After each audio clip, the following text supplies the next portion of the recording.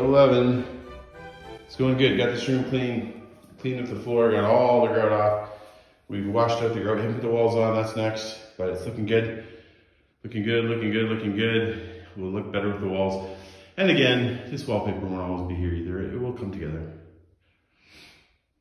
Still pretty happy about that base. I think that's gonna be good. Okay, here we go. Made a mistake. Frustrating one. I assumed, and what was I thinking? I assumed that the walls were level.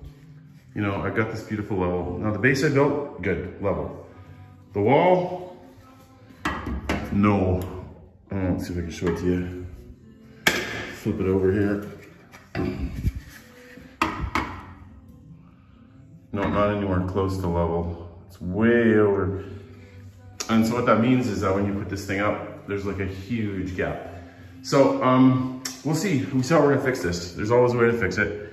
Now, one good thing is that they've maybe accounted for a little bit of this with their brackets. They have like a solid 3 millimeters, maybe even 4, of gap. So that means that if it's out of plumb, like if it's angled, you know, it'll cover some of that. So hopefully that's gonna help us, but we'll keep going.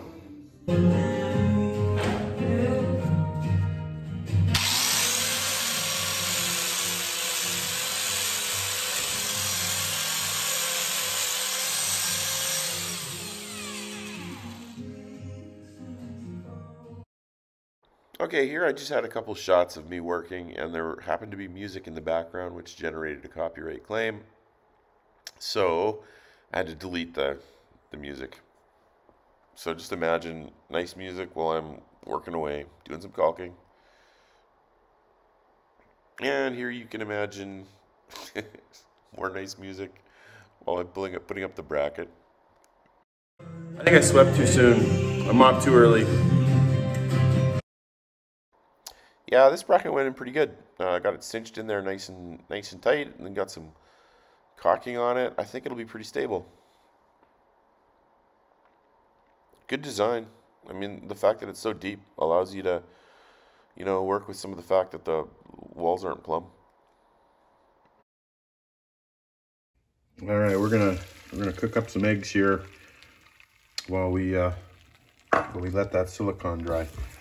This is fun. Leslie showed me this. I don't know if it was Gordon Ramsay or it's one of those chefs that said the right way to do eggs is to keep stirring them vigorously the whole time, and then you don't overcook them.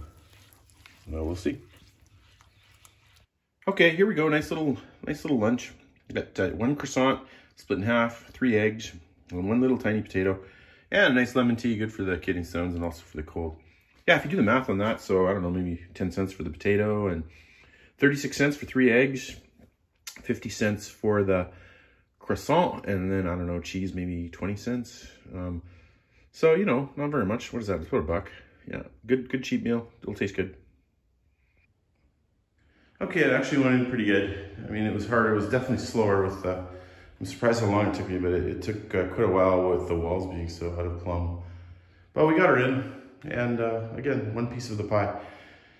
Now, my wife, Leslie, the decorator, she says that you should never show a project halfway done. Like, never let people in until you're done, because what'll happen is people will come in and like, oh, that doesn't look very good, if they don't understand what the final product will be. And so I kind of recognize as I'm sitting here, I'm thinking, oh, you know, it looks all right, but yeah, I guess you guys are coming along with us on the journey, so you're just gonna have to be patient. But there will be a day when this will look awesome, and every bit's a small piece. This is a small piece. Okay, getting ready to do Amy's shower, and we're gonna do this one. So I got 29, I bought them out basically, 29, whatever those are called, pads. Should look great. It's gonna be an inset with I guess a 7 by 30 millimeter border. If we can find the 7 by 30 millimeters. It's like a long subway. The border, it's either this guy or maybe this guy. I'm not sure. Leslie said the white one, the right dimension, but I'm not sure which of the 2 she wants.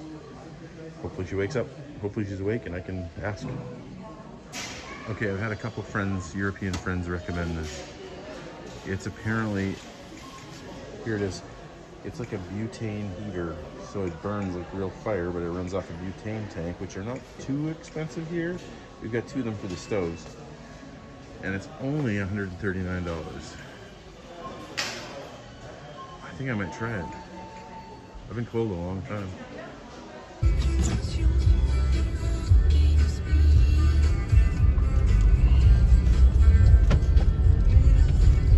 Well, gotta be honest, not a big fan of eating like at 7 or even later. I'm starting cooking at 7, but we had to get all this stuff.